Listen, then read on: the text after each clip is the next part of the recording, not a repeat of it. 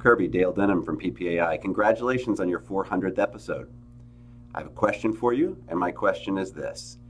You've done now 400 episodes, you create all sorts of content, you've written a book, you've done quite a few things. I know it's personally fulfilling and helps you grow, but how do you measure the success for the effort that you put into it, and how do you manage to decide how much more effort you put into one thing versus another? Congrats again. Dale, great question. Thank you so much, and great job. I love what you're doing there at PPAI, so thank you for all the hard work.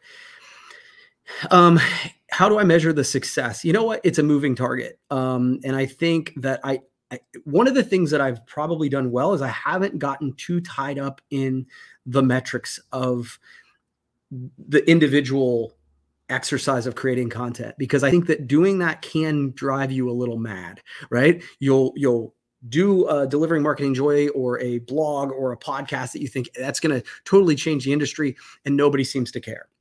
And then you'll do one that you're like, oh, I don't know if it's going to work, and it does really well. So I really struggle with the idea of measuring it exactly. I think that where it comes is measuring it over time. And I think that the way that you do that is make a commitment to doing something and then sticking. It's a lot like fitness is what I always compare fitness to content, in the sense that if you create one video and expect it to change your business life, I think you're going to be sorely frustrated, because that's the same thing as if you go to the gym one day and work out for 8 hours. You're just going to be sore, right? You're not going to see any big changes. And so I think that the way that you measure it is you do it over a period of time.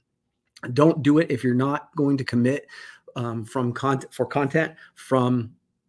6 months, right? Because I think then you can start to see its impact on your business.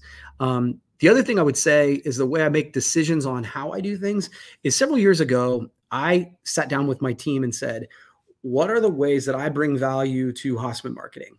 And over the course of a conversation, they decided, look, sales, individual sales, creating content, and helping our sales team do sales. Those were the three places I added value. And so I kind of worked with Emily in my office to say, look, we need to remove anything on my calendar that doesn't do one of these three things. And when I'm hyper focused on those things that bring the most value to the company, that's when I create better content and I have more of an impact. And then the final thought about that is, then I am willing to reevaluate, right? I'm reevaluating as you go to say, is this bringing the business value? And is it bringing joy to me and my life? And if the answer is no to both of those questions, then I think it might be time to move on. The good news is, I've really enjoyed doing Delivering Marketing Joy, and it's helped me grow. Sort of Josh mentioned that earlier. I get the chance to interview some of the smartest people in the world when it comes to entrepreneurship and marketing and that sort of thing. And it's become a weekly education for me. And so